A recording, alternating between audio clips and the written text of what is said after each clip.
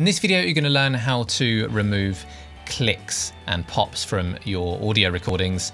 That could be from lip smacks or issues during recording, any sharp click in your audio. And this is going to apply to any DAW, regardless of what you're using. I'm going to show you how to use the stock tools that come with your DAW. I'm going to show you how to use our Izotope RX. And also, if you don't have any paid software, I'll show you how to do it for free in Audacity as well. So we've got a section of a podcast recording here. Let's have a listen. There was this one reel portion. It was worth like $350,000. Right?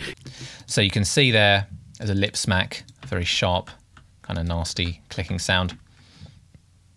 Obviously, the easiest thing to do would be to just mute it, to get rid of it. But there's a lot of situations where that's not possible. For example, if they'd recorded on the same track, or if the click was in the middle of a word. So the first thing we're going to try is just using the stock tools that come with any DAW. The first thing you're going to want to do is reduce the level of the click. It's sort of like what you have to do with removing plosives. I'll leave a link in the description for the video we did on plosives the other day, where we're going to reduce the level of them because it's very harsh spike in signal, and then we're going to use EQ. So let's get an EQ out. The clicks often have a lot of high frequencies in, opposite of the plosives, have a lot of low frequencies. So let's just have a listen and find where it's the most harsh. Let's bring that down and render that just on the click itself. You can see it's reduced it a significant amount. $50,000, right?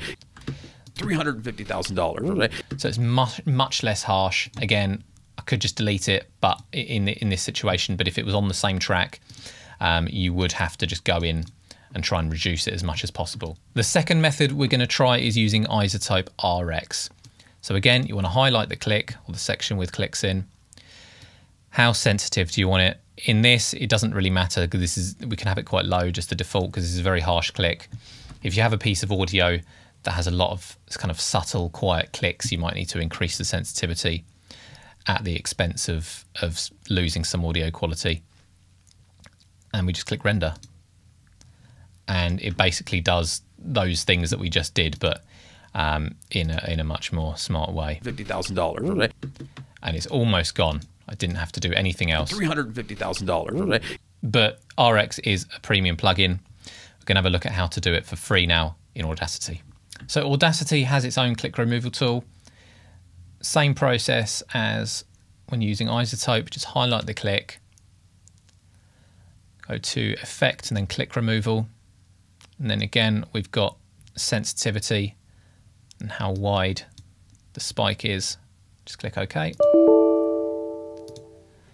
Has to be larger than just over 4,000 samples. So reselect it, go back into Effect, Click Removal.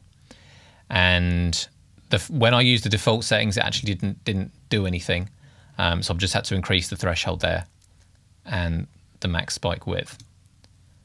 And then it's giving us some reduction. $50,000. It was worth like $350,000. So $1,000.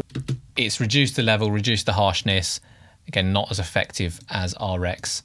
I would probably use a combination of getting some gain reduction and EQ in there as well. So you can highlight it, go to amplify, reduce it by say -4 dB. $50,000, right?